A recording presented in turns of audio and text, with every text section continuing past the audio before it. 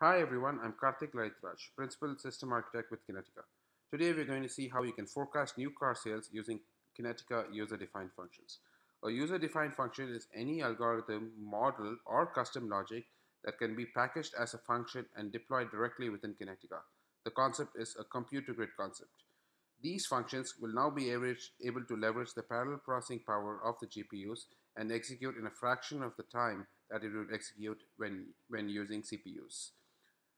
UDFs allow the way for machine learning and data science workloads to be performed in database and take advantage of the GPUs themselves. Both AI and BI workloads can now be brought together onto the same platform with Kinetica. UDFs allow a conduit between the data scientists who develop them and the business users who use them. UDFs could be simple algorithms such as linear regression or random forest, or it could be machine learning. It could be written in machine learning libraries such as TensorFlow, Caffe, or Bitmark, or it could be predictive models such as risk management models, fraud detection models, or models that predict sales volume. Now we'll see a simple demo on how you can forecast new car sales using Kinetica UDFs. For this demo, we are using a simple regression model which has one dependent variable, which is a combination of the make and model of the car, and an independent variable which would be the quantity sold.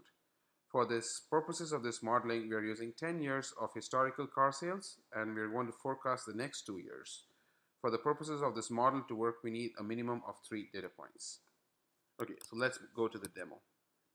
What I have here is a linear regression algorithm that's been deployed as a user-defined function within Kinetica. To create this algorithm, I can either use the UI, which a power user can do. I can specify the name of my procedure, the name of my function, the arguments, and the files that are needed to execute this. To execute it, all I have to do is choose this and hit the execute button and specify the parameters it needs and then execute it. For the purposes of this demo, I'm going to execute it from a reveal dashboard, which is the dashboard that comes with Kinetica. So the first thing I would like to do is to choose a make and model of a car that I need to run my analytics on. So let's choose Ford, and let's choose the model Ford Mondeo. So as you can see, the Ford Mondeo sales ebbs and flows, right? So it's doing very well in 2008. In 2013, the sales dropped to a minimum, but then after that, there's been a little bit of up and down for the sales of the car.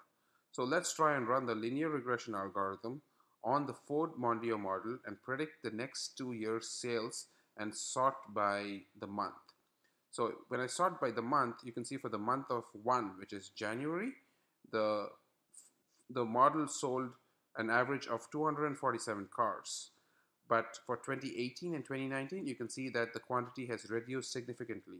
It's predicted to be 32 cars sold in 2019.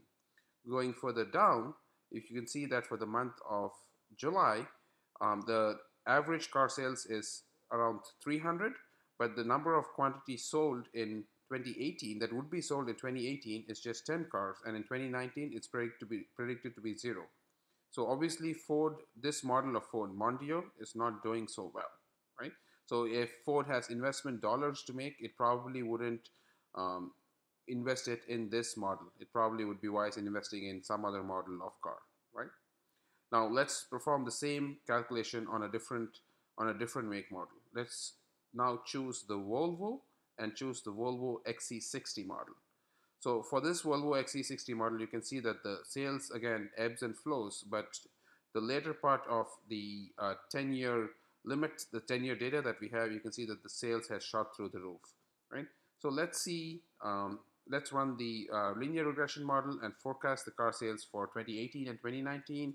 And then like we did before, let's sort by the month.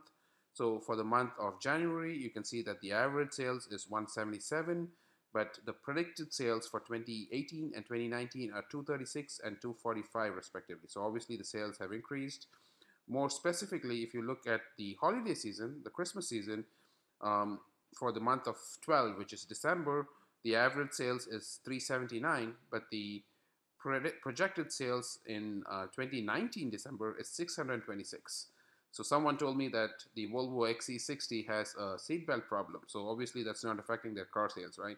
So if Volvo has money to invest in, it probably needs to first fix the seatbelts problem, but it also can invest in this model because it's selling very, very well, right?